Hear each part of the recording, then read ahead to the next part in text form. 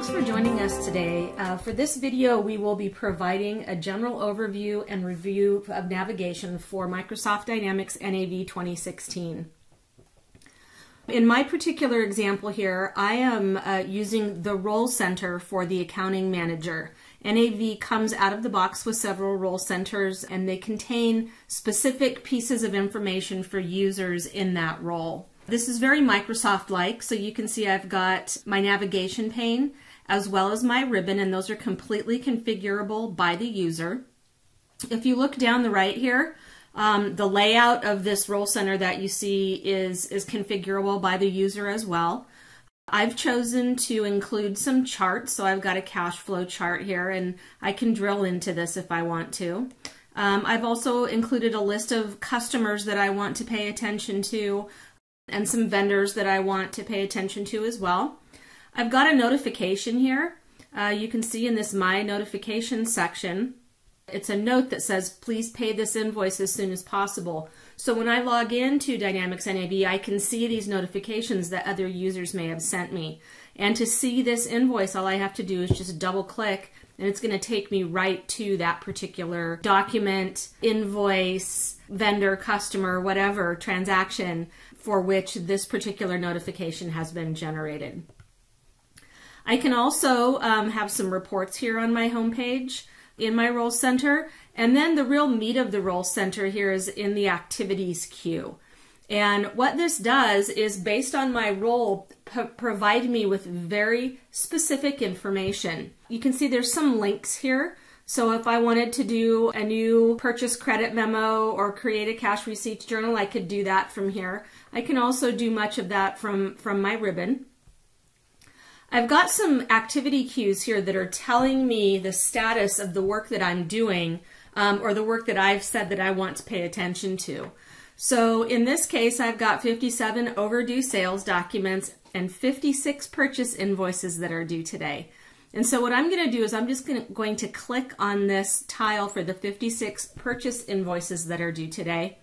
And this is going to take me to a list. And what this allows me to do is view the contents of that tile. So I've got 57 purchase invoices here that are due today.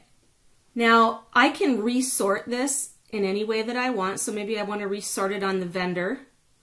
I can even filter this. So you can see you've got this type to filter. I could type something in that filter, and you can see I've got a whole list of items that I can filter on. I'm just going to right click on this vendor number, and notice that I have the option to filter to this value, and you can also use the function keys to do that as well. So now I've just filtered to this vendor V00010. And I can continue to drill in. So anytime that you see an underline in NAV, that means you can continue to drill in. You can see all of these numbers. You can continue to drill in to that field. Now in this case, we're looking at a vendor number. So I'm just going to click on that vendor, and we're going to open up a list of vendors. And so the same kind of concept, I'm going to make this full screen, the same sort of concept that we just saw in the payables invoices due today, except now we're looking at vendors. And so you can see this is that same vendor, Office Supply Company, that we were looking at in the other list. Notice these fact boxes on the right. This tells me information about the vendor. It tells me the balance. It tells me the vendor number. All the information at a glance that I need to know about the vendor. I can also come up here into my ribbon and click on this statistics button. And so this is going to give me statistics about the vendor. During this period, this is how much I have invoiced for this vendor. This is how much for the year, and this is life to date and last year if it's there. Now again, anytime you see something with an underline, you can drill in. So the opening balance or the balances for that vendor, I can see that all right here. And I can continue, as you're seeing with everything else, I can continue to drill in and drill back to that original invoice. Okay, so we're going to go back into our payables invoices due today, and I'm actually going to clear this filter out. So we're going to get our big list again here. For me, I like having my vendor number at the very beginning of my list. I don't like it to be off here in the middle. So NAV makes it really easy for me to personalize this list of information and actually change the columns. I can remove them. I can add additional columns if I want to. All we're going to do for now is we're going to move this vendor number to the top.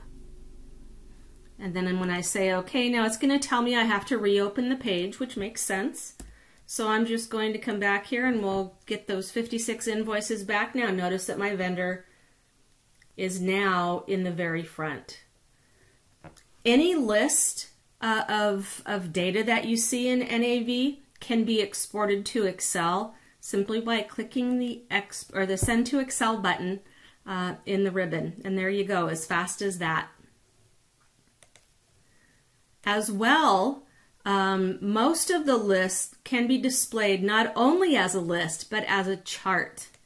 And so if I just click that Show as Chart button, you can see now I'm looking at purchase invoices due today by the remaining amount by vendor. And here's our 0010 account, and you can see that $13.50 that's due based on the list of invoices that we saw. Keep in mind that you can change all of these values. So if I wanted to see something other than the remaining amount, I could go ahead and change that. I can choose a different measure, and also, if I didn't like the vendor, I could change it. Maybe I want to see it by due date or something like that.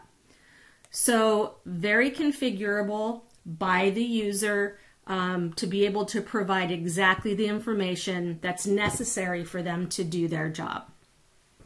This concludes the video overview and a review of navigation for Microsoft Dynamics NAV 2016. Thanks for watching.